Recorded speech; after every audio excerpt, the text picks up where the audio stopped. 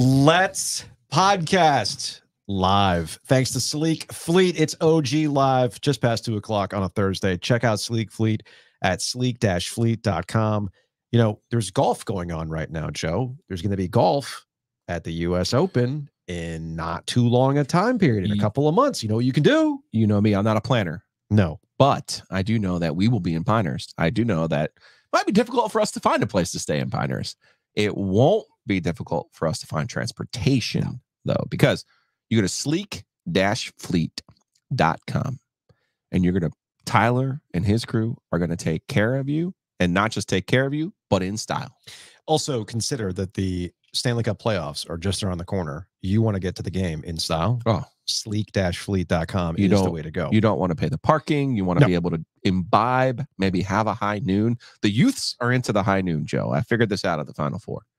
That was my reconnaissance at the Final Four for you. I'm just telling you what the youths are into. The youths are not. Congratulations on discovering high noon. I didn't discover them. I'm saying that's what the youths are into. Yeah. Okay. Okay. I didn't know that. Yeah. I knew they were delicious. You're also the same person that goes to Lou Malnati's in Phoenix. Okay. It was fine. And Adele Taco. My brother, listen, JC said it was okay. JC's a Chicago guy. He said Arizona, Phoenix is known as a Chicago transplant area. This is from my brother. This is from yesterday at 7:50. He's catching up on podcasts. Oh my God, Joe's food intake in Phoenix was abysmal. Lou Malnati's, Del Taco, all caps. All caps. He's like, there was this amazing place, Ta Carbon Mexican Grill in Glendale. How did you not go there? I didn't spend a lot of time in Glendale. I'm not going to lie to you. I was in Scottsdale. I was in the Cary of Arizona. You know, the youths are definitely not into, and I wish I wasn't into, because apparently in the year of our Lord 2024, I have to print out. Are you showing our tax information There's online? no number on there. I have to print out. Joe, put that down. There's no number on there. Your address is on there. Who cares? Our address is known to the world. We had to file that with the state Secretary of the State. Fine. I had to print out a voucher, and I now have to go to the bank and get an actual check. But Copiers Plus helped you out with that. But Copiers Plus did, to pay our overlords. I mean, come on. Why can't I just pay this thing online? Good point. Good point. All right. So if you can't tell, I'm struggling. You're on the disabled list. I'm struggling for two reasons. One, it's peak allergy. It hit me a little later this year for some reason. I don't know why. So I'm on I've neti potted twice today on the Claritin. There's an OnlyFans channel for that, sir. No, seriously, should I put that behind a paywall? Like when we go to premium content, is that something that next spring people would actually want to watch? Me shoving a neti squeeze bottle up my nose and just getting that thing going? Is there a market for that? Different market. Yes. Well, I was gonna say now. Chip, if you might have heard Chip Patterson in the background as I'm setting this up. So I'm playing a little bit hurt today because my allergies are kicking my ass. I'm on like the full cocktail right down to the Mucinex to make sure all this stuff drips out. The other reason why I'm struggling is that today is the start of the Masters, and you're in your feelings. I'm gonna be real, man. Like I don't know what the hell's going on with the Masters, because half these guys have been MIA thanks to Live, and now they suddenly reappear on my television for the Masters, and I'm supposed to care. But that's just me, casual golf fan, so to speak. So I decided to do you a solid. Not only am I struggling, but I'm struggling with the golf. So we bring on friend of the program, Chip Patterson from CBS Sports Cover 3 podcast. He once moonlighted as a golf podcaster at CBS. That's right. As well. And now he's here to kind of he's a comfort blanket to talk about golf, amongst other things. I don't think he has swiper no swiping for first round leader Ryan Fox. No, from Dora the Explorer. yeah, the Fox. Swipe or no swiping. The Fox. What does the Fox say? The Fox says 5 under through 8 holes. That's a great call. No, I think there was a little Ludwig first round leader. But I think that's it for first round leader. Maybe a little Shane Lowry 3-ball, you know? Oh yeah. Yeah. Get a now little. You're talking my language. Yeah, against Akshay and JT the Postman. But you know, I try to limit when I saw the weather. This is actually important. And I even told some people when they were asking about outrights, I said, you know what? You're not going to get the best numbers by the time we get to the weekend. But if you let the weather pass and everything that's going to be so disjointed about these first 2 rounds, because if you start late, that means that our first round will be finishing on Friday, which means some people will play 2 rounds of golf, or not 2 rounds, but finishing 2 rounds of golf all on Friday. So you don't want to be having to deal with Mother Nature with your wagering. So when it comes to like the outright winners, let all the weather pass, let everything settle, find your golfers and jump in. Now, do I know any of these golfers? The live people are there, right? Yes. Everybody's here. There hasn't been a street fight. There's been like Jets and Sharks. I mean, the only thing that is interesting to me is Greg Norman's not Maria. We're gonna have like a, Greg Norman was he was there. All right, yeah. He's back. Was he back? Did you see that he was hawking Rory's practice round? No. So, these are just rumors. Okay. Rumors from Augusta. Okay. Rumors from Augusta are 2 levels. Number 1, he was denied tickets, so he bought them on the secondary market.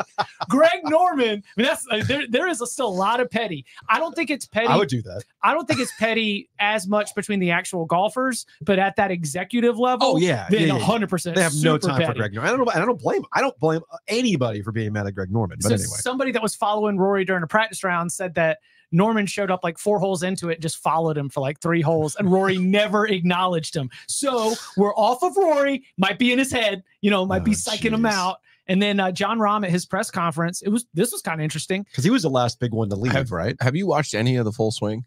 No, I mean probably not. What, the Netflix show? Yeah, nah, I haven't watched it. It's actually very good. I know Kelly's. I'm assuming you have. I haven't seen the new season. Yeah. Kelly's too busy watching Call the Midwife. Midwife. What have I been doing? I've been busy. He's been busy. Easy. That's a hot mic. Easy. I'm going to replace it soon. All right. Easy. No, it's very insightful, though, in terms of how these guys are interacting with each other and kind of how the whole thing is just turned into as it was featured on Netflix, the reaction universally was to the proposed merger was, what the fuck? Like, Rory in particular was like, I'm out here. Yeah, but they haven't done anything. No, since. I know. It's been, like they did this thing back, what was it, last June? We're coming up on a year of the framework being in place, but they actually haven't done anything. They did the Red Sox owner getting private equity from the United States, basically, or however you want to frame that. Gotcha. I won't get into that bag of weeds, but you don't want to be like the American Athletic Conference, the new guy who talks about private equity and how they're going to change and disrupt college athletics. Is that what Tim Pernetti said today? I know his introductory press conference was. Wait a second, I know Tim Pernetti. Yeah, Tim Pernetti. He's a New Jersey guy. Yeah. Tim Pernetti. I should say I know his college roommate. Oh, okay. Okay. Yeah, Tim Pernetti, quick context. He was introduced as the new AAC commissioner, and he gave like all the buzzwords. Right. The only thing that was missing is one of somebody responded to me on Twitter was a blockchain reference. But he talked about that's off the buzzwords. Crypto. We're gonna do NFTs. But yeah, he talked about how we're gonna have private equity. I'm like, oh, so you mean you're gonna have an influx of cash? They're gonna strip you for parts, and then your conference tournament will be determined by AI. Okay, cool. Totally get that. We'll lump you in with Sports Illustrated at that point. That's neither here nor there. So there's some private equity stuff going on here. Is that what's going on? No, that's how the PGA. Yeah, that's how the PGA Tour did not have to go through with the investment as it was initially proposed last June. Okay. Because they found an American-born, or at least housed source of money. So the John Rahm thing, he seemed surprised that he was not able to bring everybody together. Okay. That like the star of John Rahm, which, he maybe thought, or at least people led him to believe, would be what everything else orbits around, because look, he is on top of the world in terms of star power, but it was not enough. PGA Tour kept marching, and now he's just off there on the other tour. Well, because the problem with Live, my understanding and why I don't really, there's no sizzle on it, and it has nothing to do with the fact that it's on the CW. As they get into, CW's picked up ACC games. CW is actually going to get the NASCAR package a little bit earlier. It's that these things don't matter. There's no cuts. I like their broadcast, except for the shotgun start. I think that they've got some products that are interesting from the technology perspective. Like, remember when wasn't Tom Dundon's AAF all about the live betting technology? Yeah, it was. I mean, I know he's y'all's boy. I don't want to speak incorrectly no. of the Hurricanes owner, as I'm wearing a Hurricanes hoodie. He's happy. You've got your Junior Canes get up on there. I like it. I think that there are pieces to the Live Golf experience. I just don't think there's enough golfers I'm interested in general. Yeah, and those are golfers that I would only look for to win majors anyway. The fact that I'm still getting features about Tiger Woods tells you everything you need to know about the current state of golf. The fact that I'm still getting features about an old, broken down Tiger Woods. Oh, I think that's because he's not. Like, do you really think he's going to complete this weekend? Like, is he going to be able to? It's going to be tough. It's tough. I'm not talking about making the cut. I'm talking about I know. Making the cut's going to be tough. Yeah, both. Yeah. Because you were mentioning this yesterday. Augusta is not an easy course to walk. No. And his body's breaking down. No. But the fact that people are talking openly about, well, what would be considered a success for Tiger Woods this weekend as a draw for the Masters? Like, hey, do you want to watch this near 50-year-old not break down and it be the best story of the weekend? That's a problem for golf. We're in that doughy. The golf is in that doughy area where the NBA was before LeBron emerged, after Jordan retired, and while people were trying to make Kobe into something, trying to make Tracy McGrady into something, and Grant Hill. I like that. And you're like, they're good players. Yeah, they're really good players, but it's not like, like Scottie Scheffler, his numbers, strokes gained, Joe. His numbers and strokes gained are only matched by Tiger Woods' peak. Is that a DraftKings thing? No, different. No. Okay. Are only matched by other than the putting part, right? Ah, okay. So we should be right now in the glory of the Jordan Spieth era. We should be right now in the glory of the Justin Thomas era. These are two guys who do have a personality. But what'd they do? Poor Scottie Scheffler has no personality, right? But these guys took off for live. No. They're still at the PGA.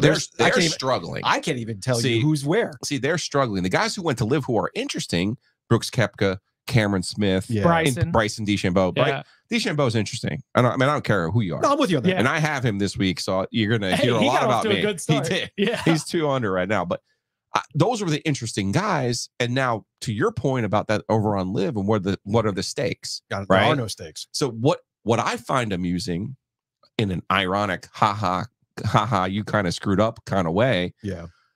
They tried live. And Greg Norman's baby was, let's have these elevated events where people go make a bunch of money. And we, for all of those years, Chip, we wanted to see Tiger and lefty play. Right. And we never got it. Right. You know what I mean? Like we never got that Sunday pairing. We never got what we wanted. So Greg Norman's idea 25 years ago was we'll have these elevated events. Now we're guaranteed to get the best players together on a weekend together. Right.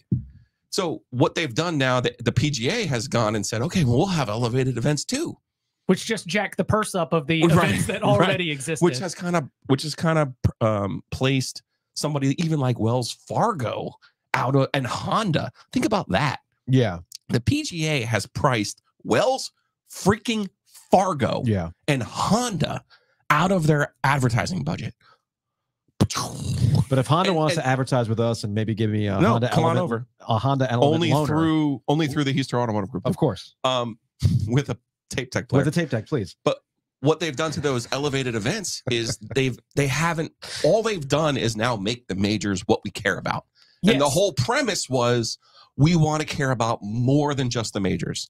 So it's completely backfired on both sides. It has. I'm actually cool with the rhythms of golf right now, where one of the draws of the majors, in addition to them being sort of the only things that we use to mark a golf year, like everything that happens in between is just us jockeying to see on the PGA Tour who's riding hot and who's not. Yeah. But the major championships are where we decide who are going to define that year in golf.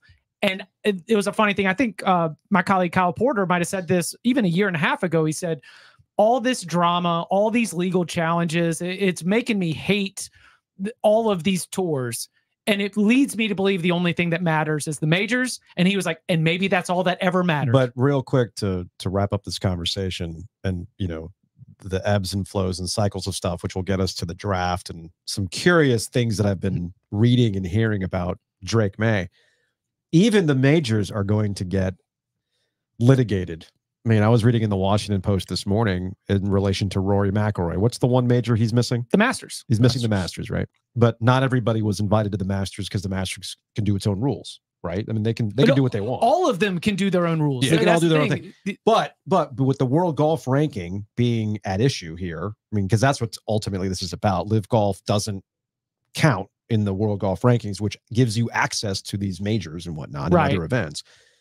That I forgot which golfer wasn't invited. Taylor Gooch. Was it Taylor Gooch? Been crying the loudest. Yeah. Okay. Yes. Thank you. Taylor Gooch was the one who was whining about, okay, well, if Rory wins this weekend, it's invalidated because he didn't go up against a full field. Because i.e. not him. Not him. Yeah.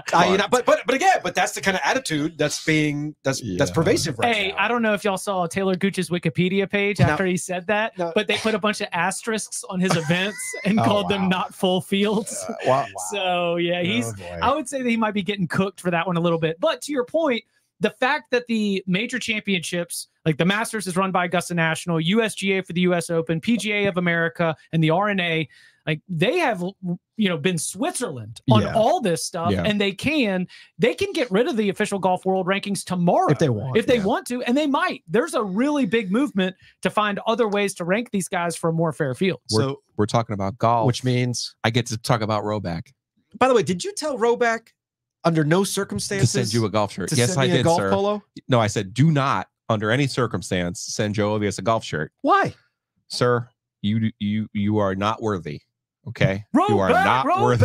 You don't know me like that. All right, so I'm on the Rhoback website right now. So you're saying, well, what is Ovies going to get? I'm gonna get those trunks. He's gonna get a hoodie. He's gonna get trunks. Maybe he'll get something for Kelly. Okay, that's good. Look at this. Look at all this stuff that Rhoback has. But here's the most important part. You ready? What's that? I want you to scroll to the bottom of Rhoback.com. Stay in touch right there. You sign up on their email. You get the new releases, so all of the different things, because you know what they're going to be doing too. They have a whole list of stuff that they do with Pinehurst. So U.S. Open stuff, the Old North State stuff that I was telling you about yesterday. Do yourself a favor, go to rhoback.com. That's RHO back.com. Rhoback. Use the promo code OG20 and save 20% on that first order. And do me a favor, sign up for that email list, because that's how you're going to get their best stuff, their best releases first. Housekeeping. All right, so we got the OG Birthday Bash Shady's May 3rd coming up. So put that in your calendar. It's going to be a very chill thing. We're going to have Friday. It's Friday, May 3rd, 7 p. We're going to be at Shady's. We're going to have trivia. Yes, we are. We're going to have booze. We're going to have the high life. We're going to have bourbon to raffle off and some other prizes as well. Yes. We're going to have Breeze Through and their food truck out there as well. Yeah, shouts to Chris. So, although I may save the rare for the golf tournament. Okay. Since Ken, I had to break. Chris came over about us yesterday, but I had to break into the Ken's stash over just to show him what Ken set us up for. I don't even know if you've looked at the latest. I have not actually. I almost want it to be a surprise. That's why I actually haven't done it yet. Okay. But have you gamed out to see what the potential playoff game might be? Like because a road playoff night, Friday night would be incredible. So in talking with Jason, aka OG Scoreboard, who's going to do the trivia for us that night, I even floated that to him. I'm like, there is a possibility the Canes do play that night. Right. And what happens with trivia? He's like, I'm like, what if we did like quick lightning trivia during the intermissions? 100%. That's a great viewing experience. That'd be a fun thing to do. So be on the lookout for that. And yeah, it's funny. Jared over at Two Roosters had texted me. He's like, hey, do you know the playoff schedule yet? I'm like, dude, not yet, man, not yet. So May 3rd, Shady's OG Birthday Bash. We'll give you some more details as things go along. Big thanks to Longleaf for sponsoring Ovies and Giglio. Check them out downtown. Parking. Get all my texts right here. Sir. What do we got? Did Adam text you? Adam, they have something cool going go on. Go to Longleaf. Yeah, they got like a Masters brunch, right? Yes. Yeah. So go to longleafswine.com. I have not had the brunch yet. I've seen the brunch menu. The brunch menu looks off the charts amazing. I was at Longleaf this past weekend. On this past Friday night to watch the women's Final Four with NC State. I did the pickleback shots. The bourbon prices, by the way, the bourbon pours are very fairly priced. So head on out to Longleaf to check that out. That's Sunday brunch. It's 11 to 3 for the Masters. More importantly, they have golf simulators that he's brought over to the parking lot. There we go. Okay. About that. So you get in, you get your cuts, maybe work on that swing speed on your 14 wood, sir. I will be giving so many club twirls for the crowd driving by on Person Street. I mentioned Breeze Through. Check them out, breezethrough.com. They do have a food truck. They're going to be hanging out with us. But by all means, don't forget about gas. Gas is kind of important. And they got good prices on gas and really clean convenience stores. So head on over to Breeze Through. They got great stuff, and we thank them for sponsoring Ovies and Giglio.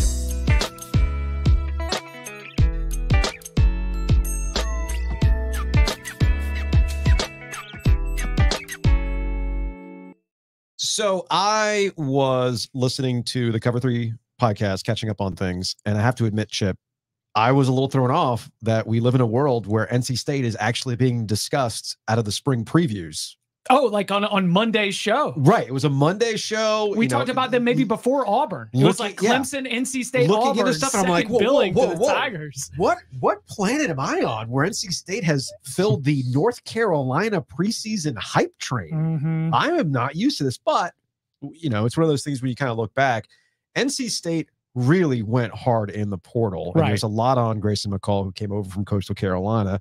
And you're kind of looking at the landscape of the ACC, and you think NC State actually has a legitimate chance to compete this year. There is like 3 factors that all work in. Number one is just the portal activity. Yes. And, Noah Rogers comes over from Ohio State, where we've got the Jameson Williams story. Remember, like Jameson Williams couldn't get on the field at Ohio State. He goes to Alabama. He's a part of a playoff run.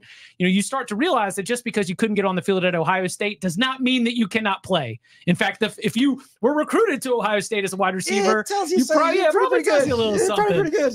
Everybody liked Jordan Waters last year at Duke. We gave a lot of praise to Kevin Johns and sort of the way that offense was put together. You start to go through, and any time that we have a team that is going heavy on the portal, we call it an all-in year. Like Ole Miss is in an all-in year. You start to realize that sometimes that's coordinated with your schedule and which conference opponents you do play and which conference opponents you do not play. Probably more emphasis on the do not. You've been State's schedules is obscenely bad. Yeah, you've been on the schedule thing for a while. But so are you arguing that from the perspective of the season ticket holder who's like, oh man, this stinks? Or are you looking at, I don't know, that's a great way to go 7-1 and get to Charlotte? Yeah. I mean, it could be both, right? right. I decided after last year, which they had an amazing home schedule, right? Like, so did Duke, by the way. They did. Last year had an amazing home schedule. It brought game day, for heaven's sake. I'm arguing more from the, I have come to realize it's really just about the tailgate. I don't even really care if it's a good game. In fact, I don't like sitting on the bench at Carter Finley Stadium. Like, I need a seat back. Like, my back is always killing me, right? But it just feels like, and I know what just happened. So RIP to all those other voodoo and the ghosts and all those other things. But it just feels like they're going to lose to Cal or somebody stupid. Hey, but that's college football. Didn't we talk about that too? It's like, oh yeah, Cal's the one that might sneak up and get you, because Cal's going to get multiple ACC teams. They're the new Pitt out there, right? They're the new Pitt super weapon, because you got to go out there. And look, right now they've got I mean, never mind. You and I can save this for win totals. They legitimately have a top 5 running back in the country right now. It's a dude named Jade Knott, and the fact that he's sticking around is huge. Cal actually has NIL. Stanford doesn't do NIL whatsoever. Oh, that's right. And Ron Rivera was helping them with NIL. Like Jake Spavital, the OC, who they just brought in, is like from the old Sumlin, Manziel, Wild Wild West stuff. So things could get interesting. SMU is the one that's going to be the most interesting to me, in the addition to the ACC. I agree with that, because they certainly have the highest potential for. Speaking of payroll, they certainly have. They certainly have shown the willingness to win. Yeah, that's the thing. SMU has always had the willingness to win. They've always had the money, except it finally took the ACC in a play of desperation to finally bring them on to a conference, for heaven's sake. But that's another conversation. For 3 years. Anyway. Well, whatever's left of the ACC. Here's right? one last thing on NC State. So I think that what we are looking at with the Wolfpack is a deep understanding of a high floor. Yes. And the debate for NC State is now the ceiling. And so it's like, we know we're going to have rock solid defense as long as Tony Gibson is there. We know that there's going to be enough that's been built up along the lines of scrimmage. There's been enough physical development of this roster. There's been enough coaching development of this roster, so that this is going to be a group that will be ready to go and will not have huge variance. It's whether or not it is the team that can jump up to the top tier. I think the odds board says it perfectly, because it's Clemson, Florida State, and Miami. Yes. And then there's a drop, and then NC State is at the top of that next group with Virginia Tech and Louisville. And they've shown you the ability to beat Clemson. That is a great view of the top 6 teams in the ACC as we sit here in April. And so NC State's right there. Paul on the YouTube comments: can the broken curse of NC State shit break the UNC and State preseason football hype train curse? Looks like it kind of. Maybe. We shall see. We shall see. I actually think, you mean Oh, you're saying one of them is still getting attention now. Can one of them actually break through? Because this is the curse. This is the curse of triangle football. Yeah, yes. It's always that's not one school. It's not everybody. Oh, North Carolina's the dark horse again. No, NC State's been in this position before. 2 years ago, they're in this position again, and then they do something stupid like lose to South Carolina to start the season. Right? I mean, how many North Carolina teams have lost to South Carolina to open up the year? All of them do. All of them, including the one that won 11 games in the AC and the Coastal. Anyway, yeah. I actually think that we're going to have. I called this at the end of last year when North Carolina was the hype train, and NC State ended up having the better season, including just mushing them at Carter Finley Stadium to end the season and just completely derailing all the conversation around North Carolina to the point where I have not heard shit about North Carolina football. Not even Drake Maye, which we'll get to in a second. Yeah. All right. We're not even talking about Drake Maye went into last football season as a potential #1 pick in the draft. Not only is North Carolina completely MIA in any sort of preseason, spring discussions, which I think is a good thing for North Carolina, by the way. Sure. Because they're going to occupy the state role of, oh, you expected nothing out of us? Guess what? We're going to surprise you. I'm calling it right now that North Carolina will probably do the thing where they will ruin NC State's season next year. Watch it happen. Watch it happen. But it's trickled over to Drake Maye, which I think is wild, to the point where I got Merrill Hodge filling up my feed talking about how Drake Maye's the kind of quarterback that's going to get you fired if you take him. Was that the quote was? Yes. Yes. And then Drake Maye's like, I'm not even taking him at the 3 spot. You got Caleb Williams. You got Jaden Daniels. I'm thinking Bo Nix. I'm thinking like, what is happening? And I'm sitting here thinking to myself, what is it about? This is why I wanted to bring you in, because you guys, you and Bud and Danny, you all talk about college football because you're seeing this with JJ McCarthy. I was thinking of the other quarterback that's getting a lot of love now. Right. We're going through the JJ McCarthy cycle, right? At no point did I think at any point this past season with Michigan's national championship run did I think to myself, there is a first-round quarterback. Right. I never thought that. Good player. Good player. Yeah. Perfect for what they're trying to do, run the damn ball and win with defense. But I never once thought of JJ McCarthy as a first-round draft pick. And now people are going out of their way to tell you that JJ McCarthy is a great pick, to the point where, you mean you want to go with him over Drake Maye?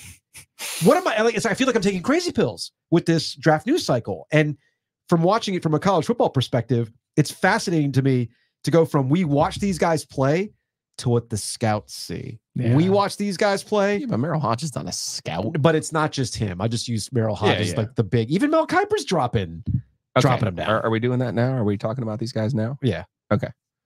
Mel Kiper is just like a conduit. He's like a filter, right? Like he's not out here telling you who's who. He's telling you who the agents are telling him. Who's who. Or his maybe even his front office source type people. Mm-hmm. I think Merrill Hodge is like trying to make it like he's the quarterback he's the talent evaluator. Yeah. Chris Sims does a lot of this too. Yeah, he does. Where they're like, okay, this is this is that. And the truth of the matter is they have content to fill. Yeah, like that's what this is. Yeah, that's where we're at. But I also think the truth of the matter is you could sit here and go hard at whoever you want. But if you end up with you mentioned a coach at Cal. If you end up with the right guy in the NFL, guess what? You're probably going to be pretty good. If you end up with the wrong guy, aka Frank Reich out here running, read option out of the gun, not giving your guy a chance at all, throwing a broomstick and a mop and MacGyver in the paper clips, you're in trouble. I mean, I don't know how else to say it. Like Andy Reid is literally worth his weight in gold. Literally. I mean, y'all have talked about how on any evaluation card, the evaluators have to fill in both sides of the card. Yeah. There's half the card for positives and half the card for negatives. And really, really talented prospects, it ends up being so hard to come up with the negatives that everybody ends up doubling down on them. So with Drake Maye, he is not a flawless prospect. No, he's not. He had performances, and I kind of mentioned this to you because I've heard this is a because you and I were texting about this before you came in. Right. One thing that I have heard, which I will lend some credence to, is that some of Drake Maye's questionable throws were against bad defenses. Yes. And sometimes these tape nerds watch all these other quarterbacks, rip up a defense, and they're like, "Well, how did UVA fool him? Yeah. What what was that? And there were some drops in that game. I am not going to relitigate there's every single throw that was made, but there's drops. There's questions about what kind of offensive scheme that they were running. How is that going to play? We're in the NFL. There's all that kind of stuff. State game was a little bit of a mixed bag. I know that, you know, Adam Smith, I remember, was on your show after that talking about how he's like, well, he was checking into runs. He was making great decisions at the line of scrimmage. I'm not going to relitigate, but if I was to take a scout who is going to say, you know, there are some problems with Drake Maye, the one thing that I've heard that I will lend some credence to is that when you just watch all the cut-ups, some of his bad performances, or at least bad moments, were against bad teams, and that would be the only alarm bell that I would have. I think there's a bigger issue. I think Drake Maye obviously was better his first year. Okay, let's get that part out of the way. He struggled last year. There were parts where he struggled last year, but you cannot like his stock as a prospect. The family, the lineage, the ability, the natural frame. Like Jaden Daniels, to me, I had questions last year about Bryce Young's frame. I have questions this year about Jaden Daniels' frame. You said JJ McCarthy. He has an unbelievable arm. I don't love his frame. No. He's not the biggest guy in the history of the world. Could still be the second pick. It probably should be. I think he should be. Like, I'm a little bit like wary of the roller coaster. But here's actually what's going on. There's a planet where I'm on where I would take Drake Maye over Caleb Williams. There is a planet. Joe saw the nail polish and he was out on Caleb Williams. Yeah, you're not about these. You're not about these new dudes. No wonder you didn't like Jared McCain. I was joking with Danny was about to have to go straight to HQ. I was like, yo, tell him you're dropping Caleb Williams because of the nail polish. Nail polish. No, it hit. That's Danny's brand right there. That's ridiculous. That is ridiculous. Now, here's what's really going on. Yes, there's a draft news cycle that's happening, but I also think that all these teams all copy each other. So what's the hot shit right now in the NFL? Everything's Kyle Shanahan, right? Like, people understand getting a Lamar Jackson or a Patrick Mahomes is much more difficult to do than finding. No, Matt Rule says. I know. We're just going to go find the next Patrick Mahomes, right? All these guys believe in the scheme. The fact that how many quarterbacks? I know. He's so temper. We're just going to draft another Patrick. Oh, did you see the latest plan? Did you see the latest Matt Rule where, like, apparently Bill Belichick paid a visit and he's like, I was embarrassed by how much knowledge he had versus me. Like, really? You should be. You should be, Matt. You should be embarrassed. Yes, you should be embarrassed for that.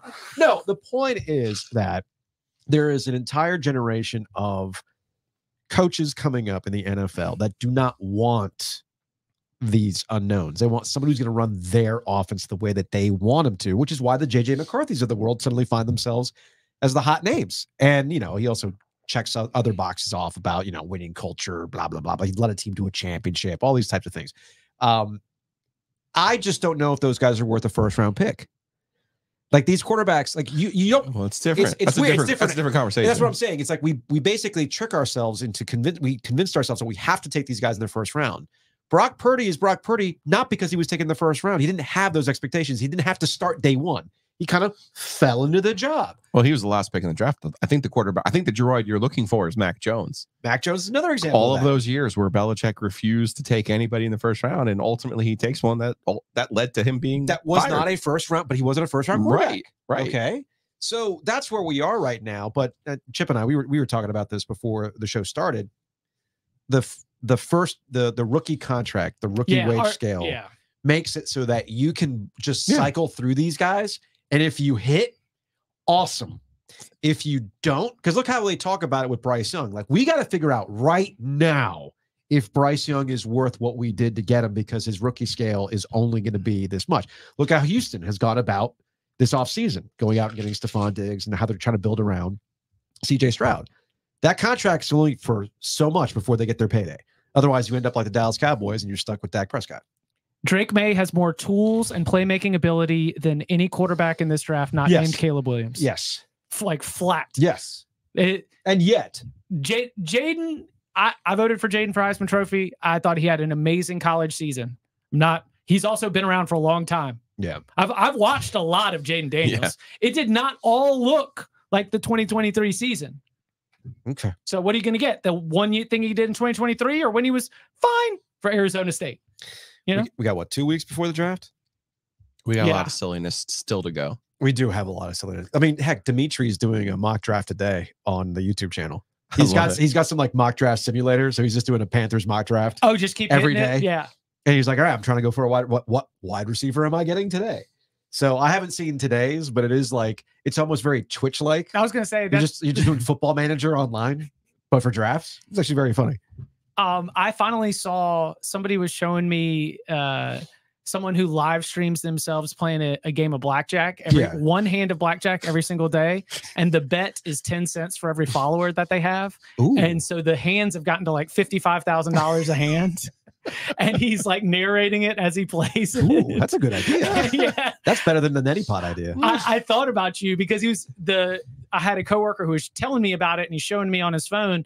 And he's like, if you go back, like the early hands were only just like, $30 or like a couple $100, but it keeps going. And he's Australian too. He's like, all right, you degenerates, let's settle in. And like, I'm just surprised he has that money to do it, but hey, is what it is. All right, Chip, appreciate you hanging out, man. Sounds good. Go enjoy your golf.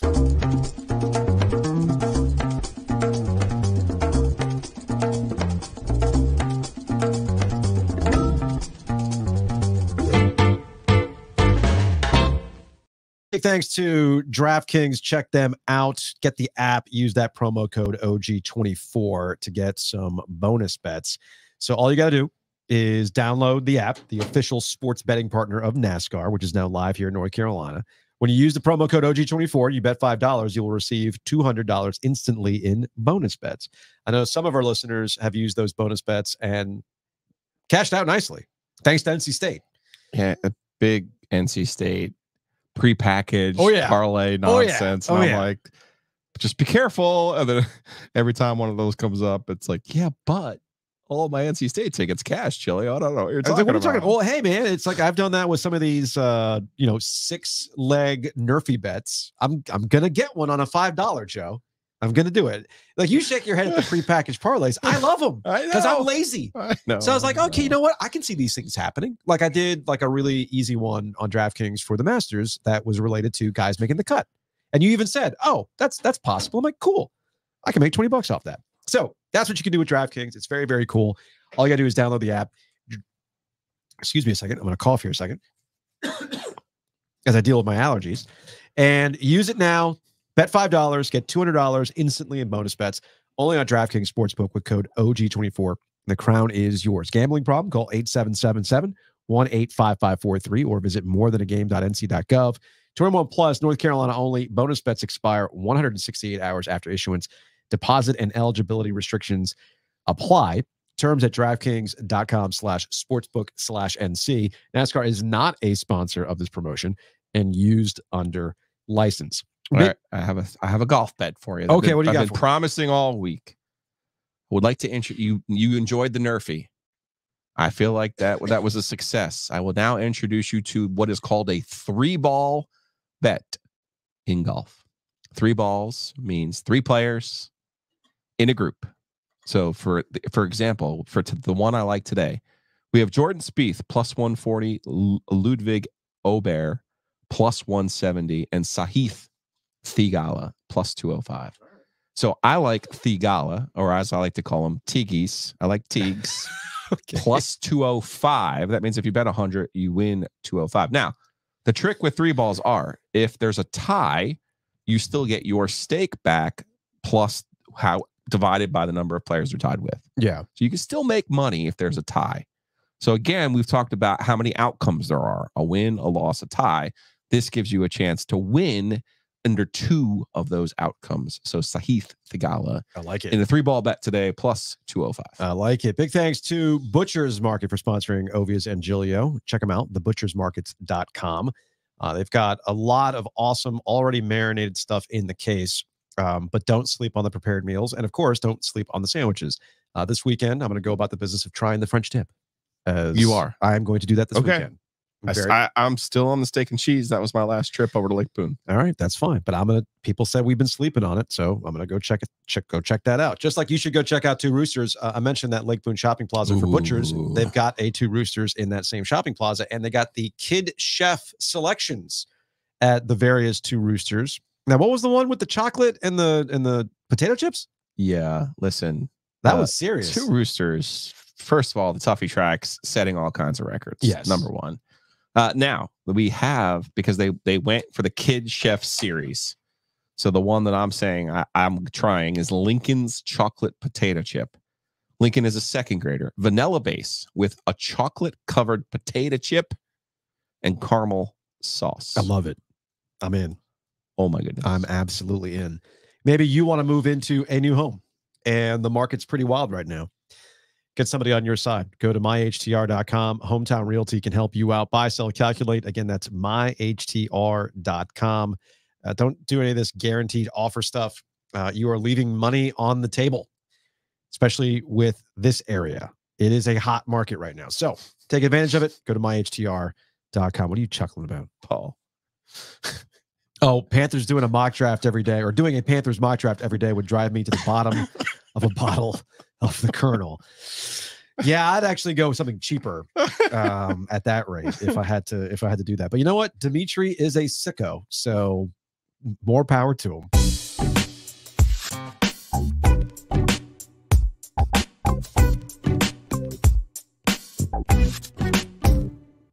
That Brownlow lady's hanging out with us in studio. You're not doing a Panthers mock draft every day, are you? I love that Dimitri knew me so well that he didn't even bother to ask me if I wanted to do that, because he knew. You would chuck a computer. I would be like, are you joking?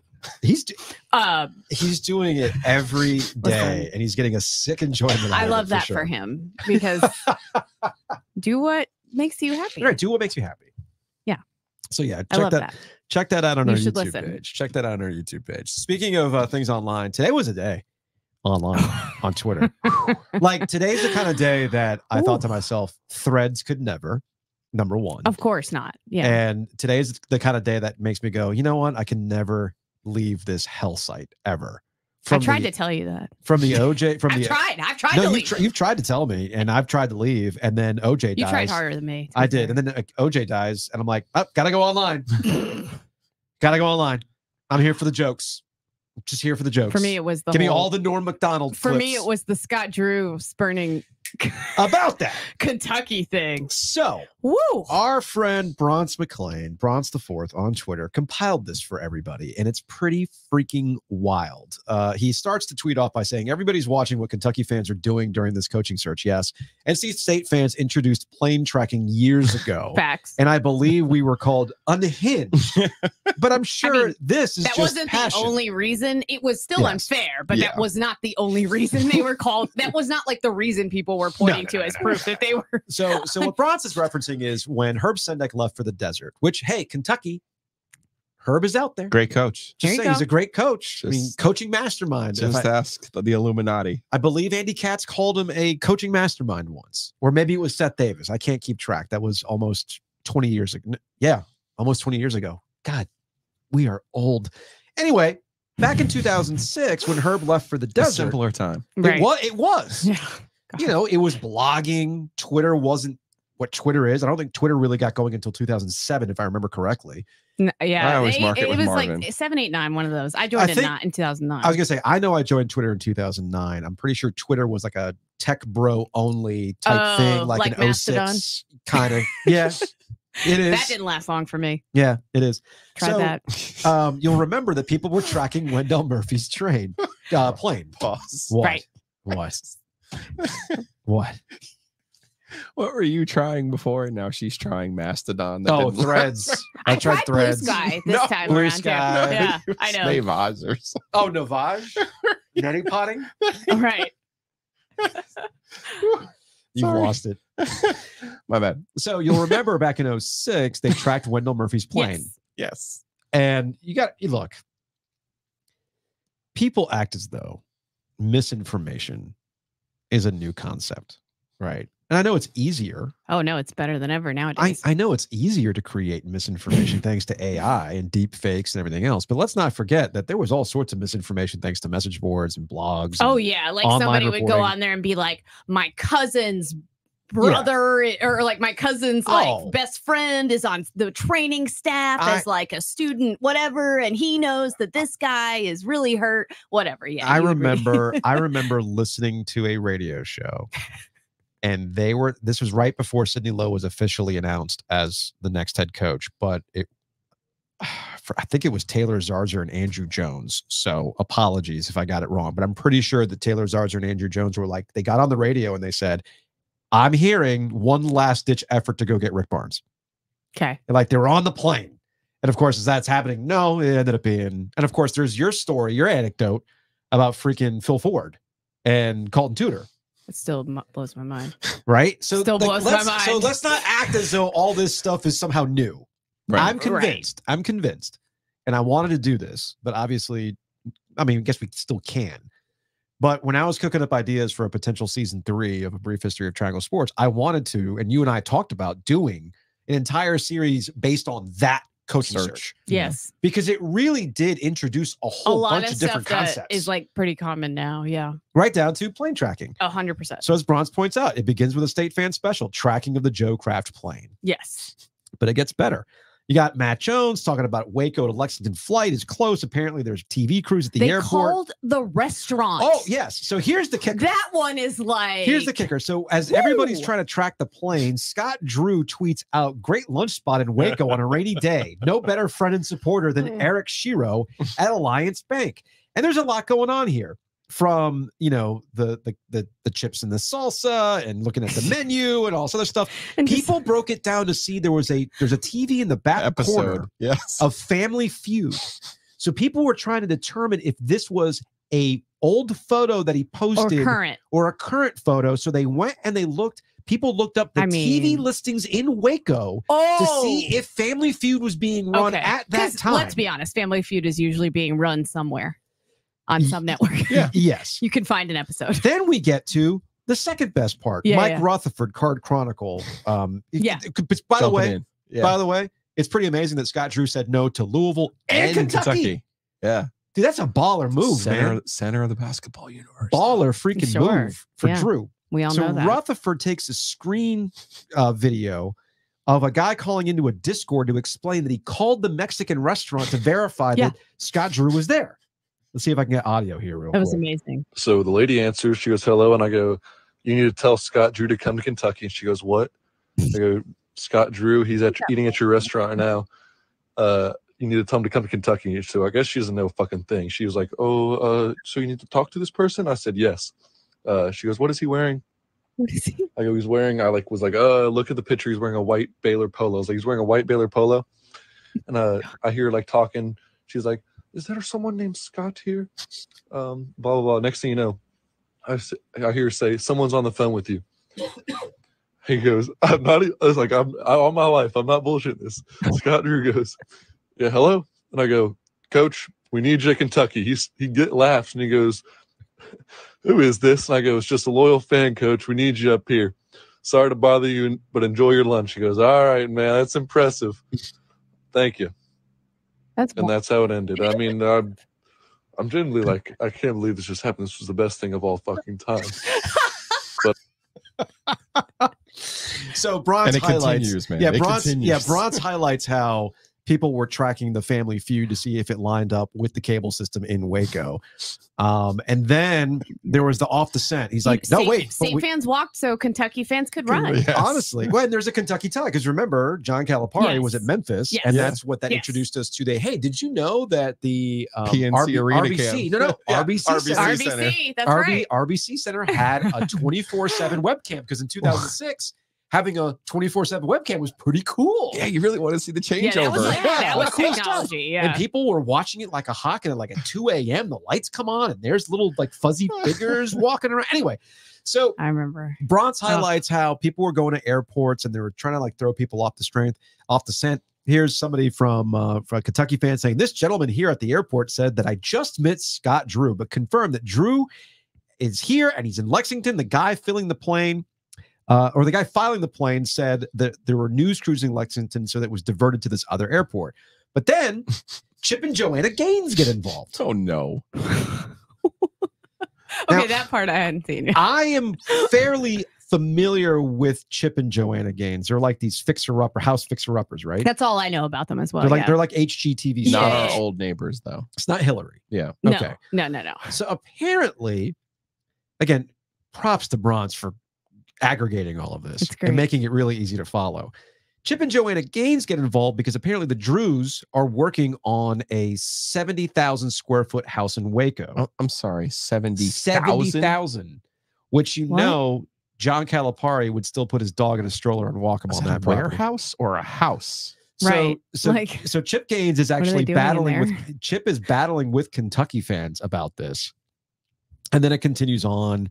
People are leaving reviews on the Mexican restaurant website. That one I saw. That one I saw. Yeah. Yes. And then, somebody actually went to the restaurant called Mi Casita. The employee told me that he came in around 12 and he had lunch.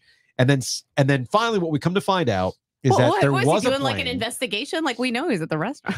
But what basically they didn't know if it was real or not. What Scott Drew was doing was throwing people off the scent, because while he was at the restaurant, the family was getting a tour of Lexington.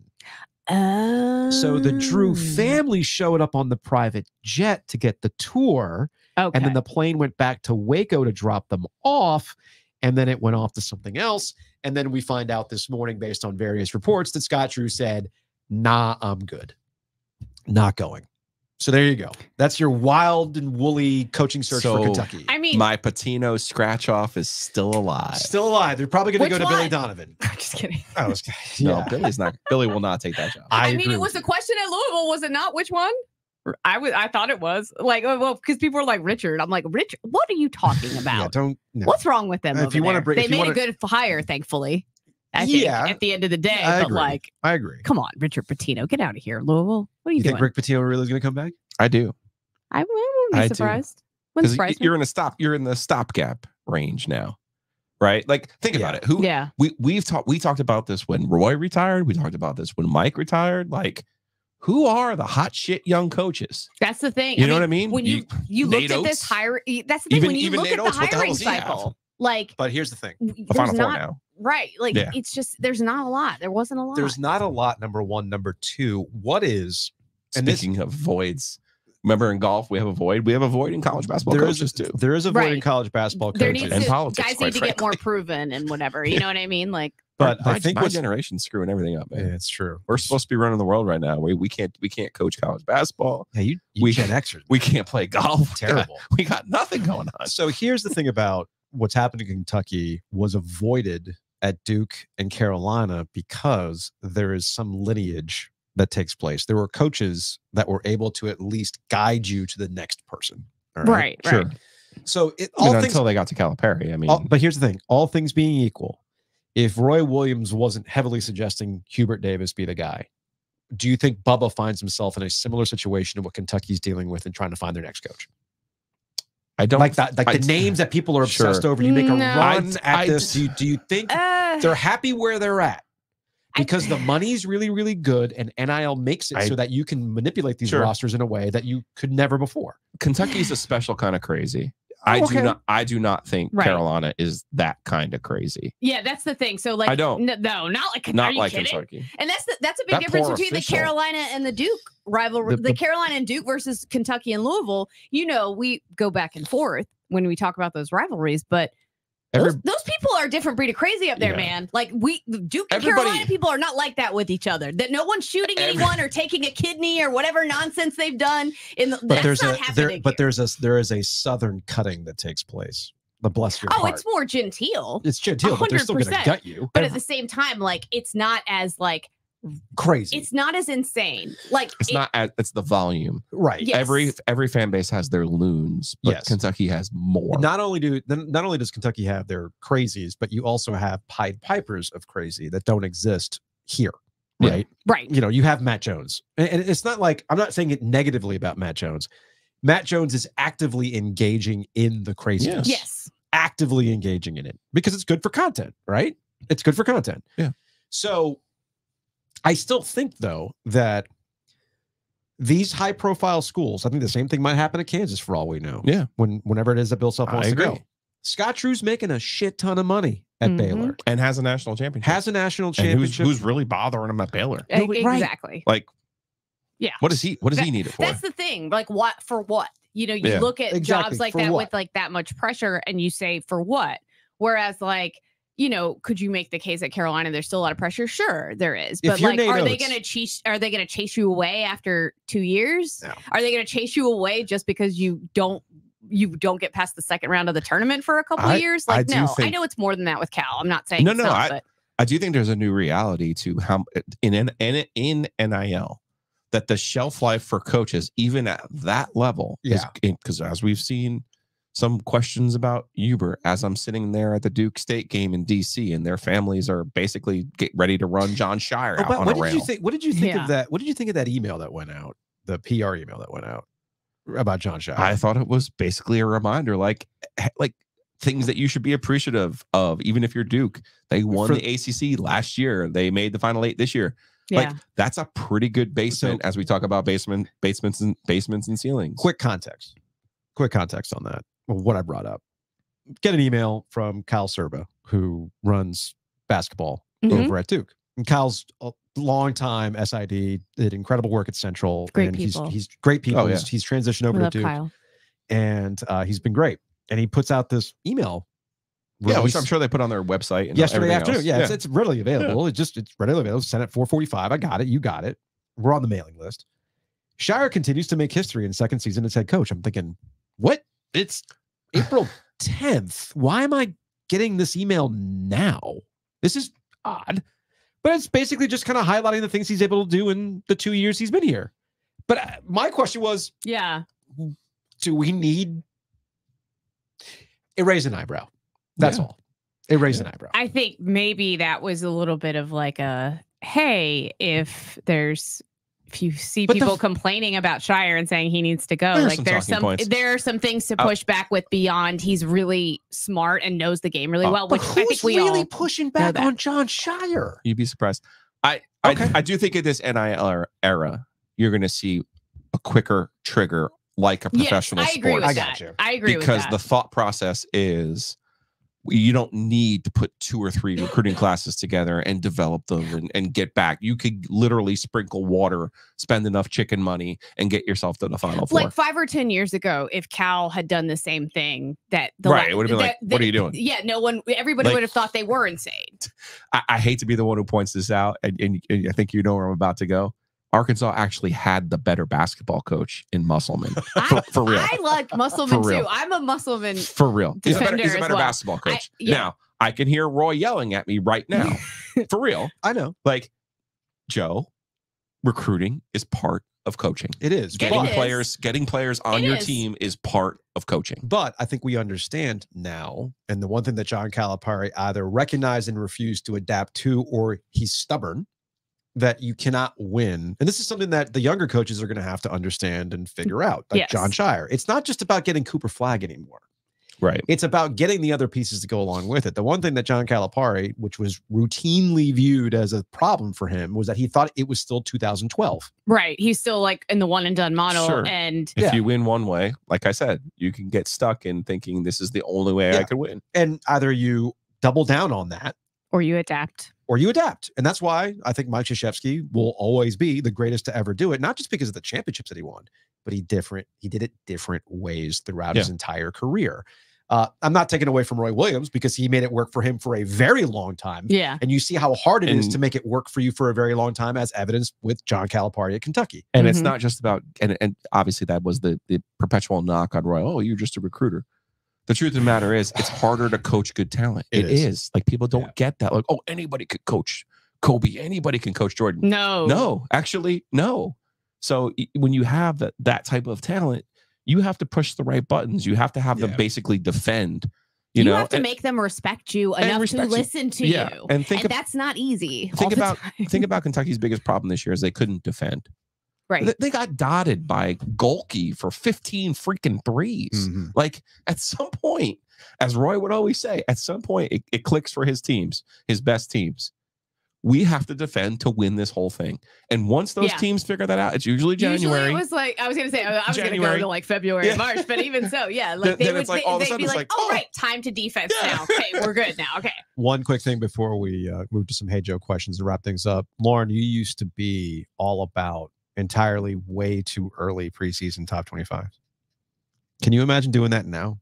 People are still trying. I saw a couple of them. People are still trying to do entirely way too early top 25s. I'm like, the transfer portal is open and we don't even know what these rosters are going to look like. I saw a way too early top 25 during the NCAA tournament, and I literally almost threw my new laptop out the window. I love that. In rage. I'm like, are you kidding? Do you think this is cute? Yeah. No one thinks it's cute. I love it. I will say this. I hate it here. I don't like the top 25 basketball. Obviously doesn't matter. No, it doesn't. The gambling odds though do. Yes. And Duke and UConn are your preseason now favorites. I think that's because even though UConn's going to be going through a roster changeover because guys are going to be going pro XYZ. Obviously, people want to play there and play for him. Exactly. And that's respect for Dan Hurley. Exactly. And then the betting odds for Duke are twofold. One, it's Duke. Two, it's Cooper Flag. It's the recruiting class. Yeah. Well, it's interesting too. Like with Cal, I mentioned like 5-10 years ago, if Kentucky had done this, they would have been thought of as insane. But I also feel like it's just a whole new world all around anyways. By the way, I don't think Kentucky's nuts. I don't think Kentucky fans are nuts for wanting to move on from Cal Power. I'm not saying that either. I'm just saying not that part. What would happen is people would look at the results on paper and they would go, why would you chase this? Just like they did, if you're comparing it to state, right? Like you would look at it on paper and go, what's wrong with this? Even for a blue blood, you would look at that and go, what's so bad about what's going on here? Yeah, needing the FBI to protect the official from the Luke Maye game. That's a different level of unhingedness. No, that's no. I'll give you. I don't even remember what they were mad about. Just like there was like the second half, they wanted more calls. Basically, there wasn't like one play. Honestly, it was like again, Higgins. The best part about this is they think it's cute. No, that's I know. The best part about the FBI literally had to intervene.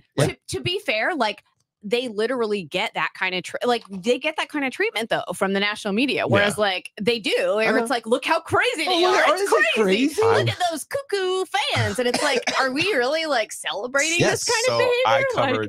I covered Carolina the year after the Luke Maye shot. Yeah, and we're in New Orleans in the Champions, whatever it is, the CBS Sports Classic. Yeah.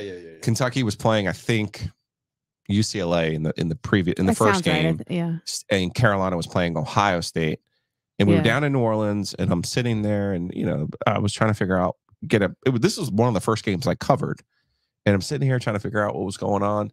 Every time Luke Maye touched the ball, the building was booing, and I was like, "What? I don't get it." And then I was like, "Oh." And then I started looking around. It was all Kentucky fans. Like he's their Christian Laettner, like modern era, without the chest stomping, of course. I feel like that was kind of a big piece of what should have made them not care for Laettner, as opposed to like, what did he do other than hit a shot against your team? They're just mad.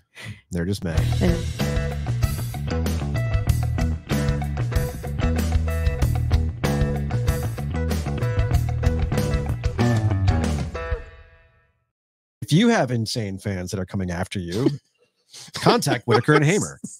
WH.lawyer. One of your better transitions. So if you need legal representation for harassing a Mexican restaurant, call Whitaker and Hamer. WH.lawyer. Or, if you're closing on a home, if you have any kind of family law issues or traffic law issues, WH.lawyer. Do you need to? I wonder if Matt Davis over at State Farm has insurance for fans stalking your house while you're in the middle of a coaching search. Is there something for that? I don't know. I don't know, but Matt can figure it out. Yes, I do know that. He's smart enough. InsureGarter.com, the OGinsurance.com, or call him directly at 919-779-8277. He can save you money by switching over to State Farm and finding ways that you can not just save on your home and auto, but actually have really, really good coverage on your home and auto. Yesterday was kind of a rainy day, and I got a text from Mosquito Authority. They were going to come out this week to give some treatment. They're like, hey, it's raining. So do you still want us to do the treatment? I was like, nah, man, not today because it's raining. Don't worry about it. We'll just punt it. Cool. Thanks. We'll be back in touch. Got a text today saying, hey, Mosquito Authority will be out on Friday. Communication. That is so key. And that's what Mosquito Authority and Pest Authority can do for you. Bugsbite.com. Bundle and save when you use Mosquito Authority and Pest Authority. All you got to do to get this started is go to bugsbite.com.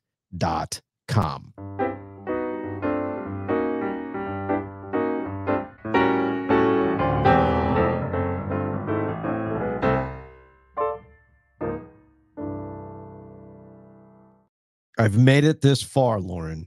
My allergies are not completely devouring me, but we're almost there. So my eyes have been like, oh, my eyes are off. It's awful. It's terrible. It's terrible. So we're going to get out of here on Hey Joe questions related to a series of tweets from this guy named C.W. Lambert. Okay. I read that thread. Okay. We got a couple texts about this. I received a couple of mentions saying, hey, have you seen this? What do you think about this? So this guy goes inside the Big 12 for reference. He's one of these West Virginia guys. Greg Swaim? Not Greg Swaim. Okay. Not the Swaim dude, adjacent? Not the dude from West Virginia. But yes, he is kind of Swaim adjacent. Interesting. Now, okay. If these names resonate for you, you're some of our people. You've been doing this for a very long time. You've listened for a very long time. You're of a certain age, yeah. You know all the twists and turns of college realignment. If you don't know who these people are, there's a cohort of West Virginia people who are like somehow plugged in. Now, I understood where the initial ACC Big East stuff was coming from because it was coming from a Big East source back in the day. That's how a lot of this stuff got online back in the day. Right. I don't know where the West Virginia people are getting stuff now. And they just throw stuff at the wall, then people react to it. Yeah, that's the thing. Like, Swaim had a lot of crazy things that he was certain was happening and never happened. So that's the reference point. I haven't thought about Greg Swaim in ages. Yeah. And a couple of weeks ago, he added me on Twitter about how you're a hater. You're a hater. I'm like, dude, I told you, Greg. If it's I told you from 20 years ago, that's not because that's not what he was saying. And then you knew how this was going to play out exactly. Stop it. Like you've been tweeting this stuff for 20 damn years, dude, and you haven't gotten any of it right. But cool, I'm a hater. Got it.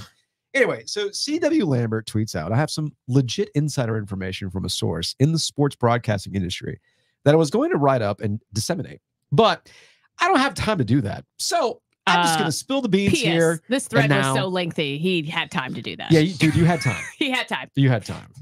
Well, I just love it. It's like, I don't have time to do this, but here is a 20 thread tweet. 20 tweet thread like that. I'm sure he edited the tweets more than once and tweaked them. Bro, just write an article. It's whatever. Yeah. And of course, but first, do me a favor. Remember who, what, and when. Keep track of how many details I'm sharing tonight come to fruition. Because yes, all the other times you've been right about this stuff, CW.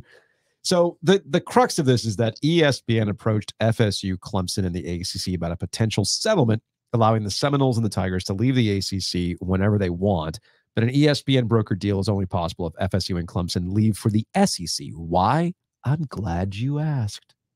ESPN is the exclusive rights holder for the ACC and the SEC. Moreover, ESPN is partnering with both the ACC network and the SEC network. Yes, we know all these things. ESPN would not lose money if FSU and Clemson are in the SEC as opposed to the ACC.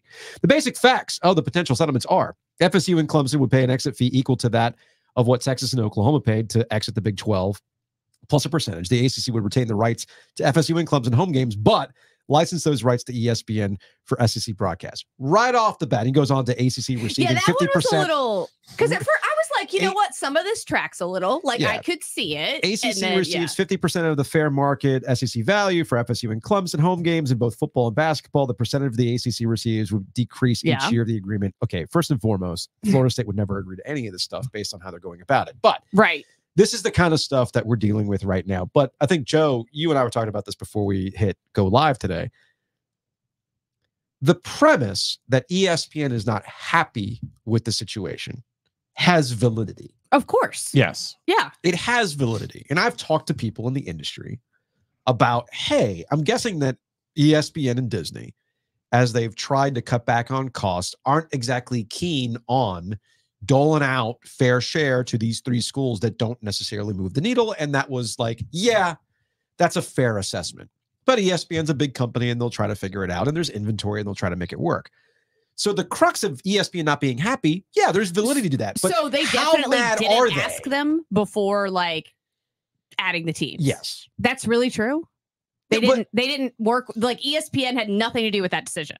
No, because ACC was utilizing its own contracts. Like basically they're saying this is part of our contract. We're going to utilize this. Now ESPN can make it known. You understand that that's coming out of our pocket. But of course the ACC is doing these things for their own survival, and your own survival is going to be first a priority over whatever ESPN's financial situation Honestly, is. a lot of the last year then makes a lot of more sense to me. Okay. just in the way that they were like the ACC as a whole was talked about on that network and everything else. It makes a lot more sense to me. ESPN's not happy with the ACC, but they'll get over it. I mean, that's how also it was portrayed to me. And again, this is all... how would their treatment change that much? Well, I'll say that. I'll say this because I believe you were sitting there when I asked the question. Oh, okay. Because you got to remember when the original deal was made, and this is not a conspiracy theory. This is just how the real world works. Right. Right. You had basically in John Swafford and John Skipper, right? Yes. 2 UNC guys. Yes. And then a third UNC guy at Jim Delaney at the Big Ten. Conference commissioner of the Big Ten. And these guys all kind of made decisions like in concert. Sure. You know, maybe not what was best for the Big Ten, what was best for the ACC, what was best for ESPN, but like, hey, how do we make this work? Right. We know each other. We're trying to make like, hey, ESPN might go back as Holden Thorpe told us and say, hey, can you go talk to Florida State? Hey, can you go talk to Virginia? That's something Swaff was always very good at. Right. I straight up asked the question, do you think this deal would have gotten made if John Swafford was still here? The answer, straight up, no. No. Because it wasn't in ESPN's best interest. Right. So the question is, how does ESPN respond? Are they that motivated to move Florida State and Clemson out of the league? I don't think so. I don't think so. But our premise all along has been, sure, the SEC doesn't want Florida State and Clemson, but it's not really the SEC anymore. It's ESPN. Yeah.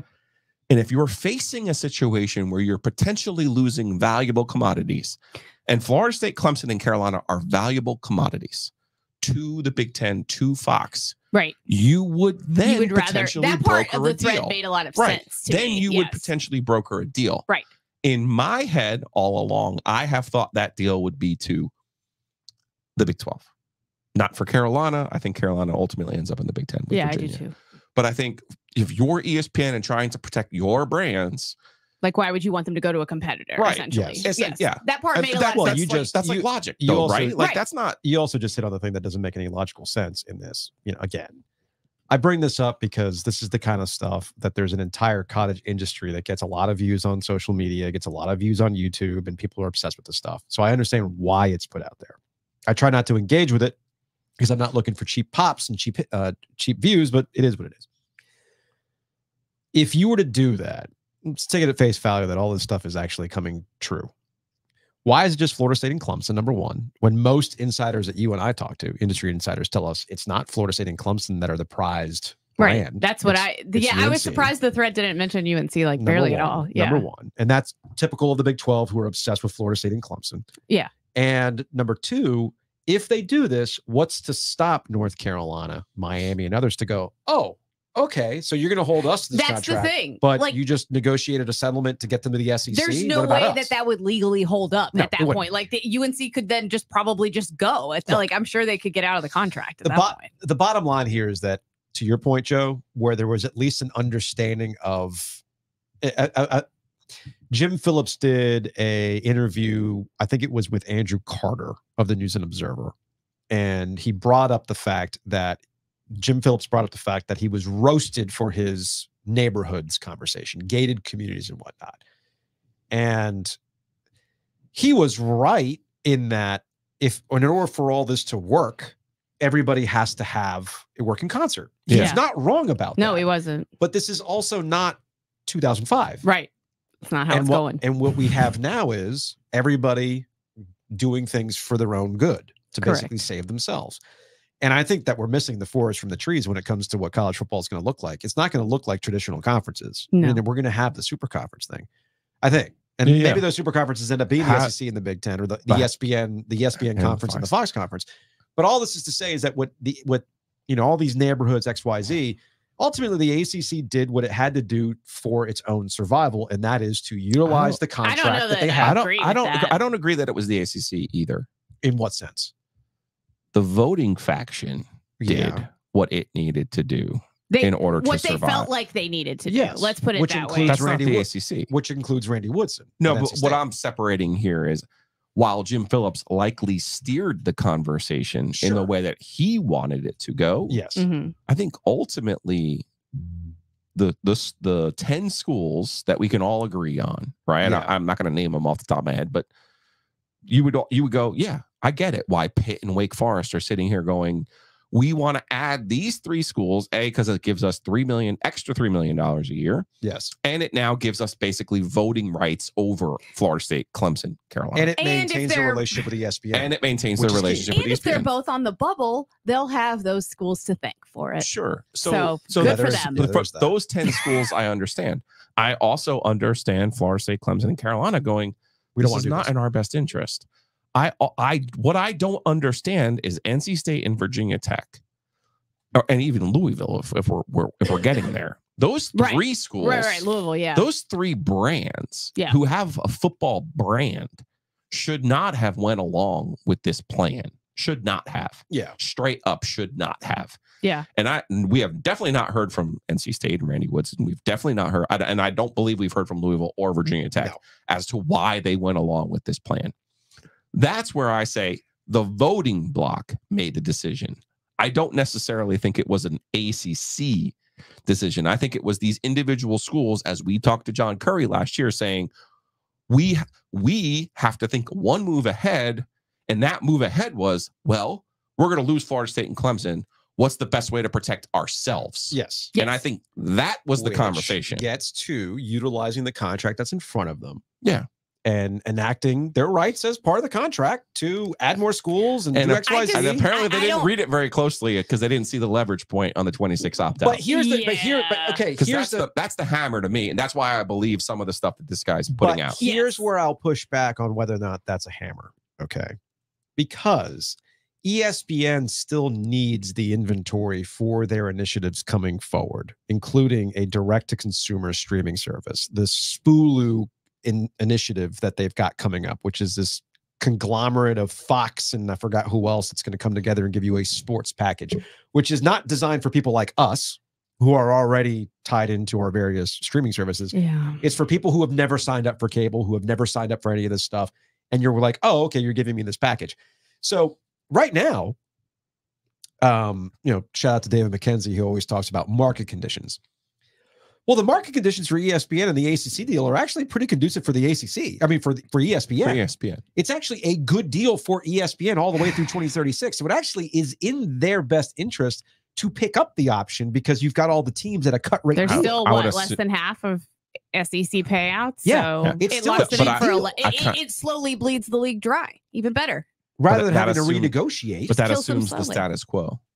Like once you lose Florida State and Clemson, you might as well be the American. Yes. You might as well be the Big 12. Yes. They still own those contracts, by the way. Yes. So it's not like... But you're going to have to renegotiate those deals too. I think the ship has already sailed on the ACC being a major conference. Oh, I agree. Yes. So what are they actually protecting at this point? That's my thing.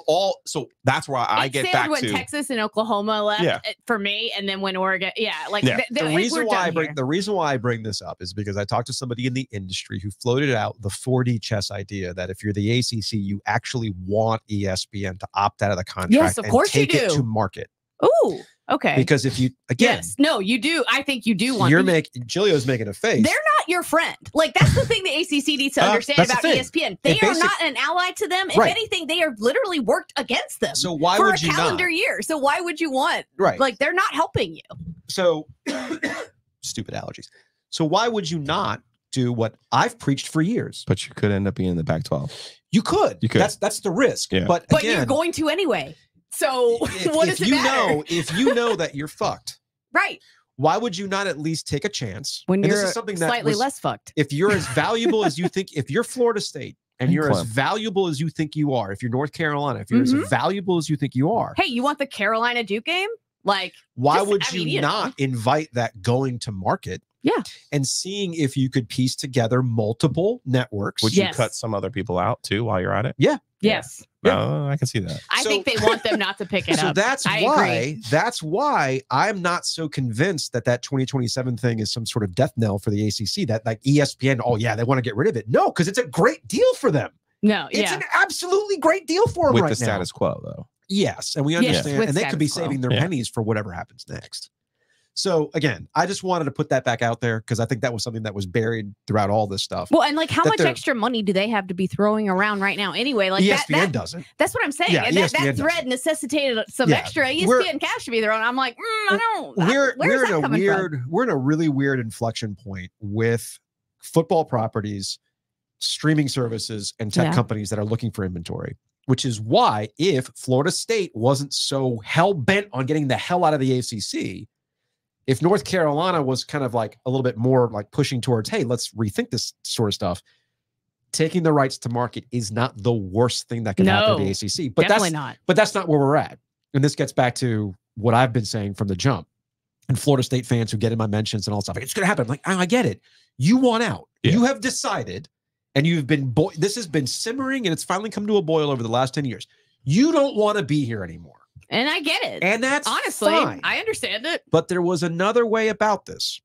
And the biggest problem for the ACC was they tied together this long-term deal with ESPN.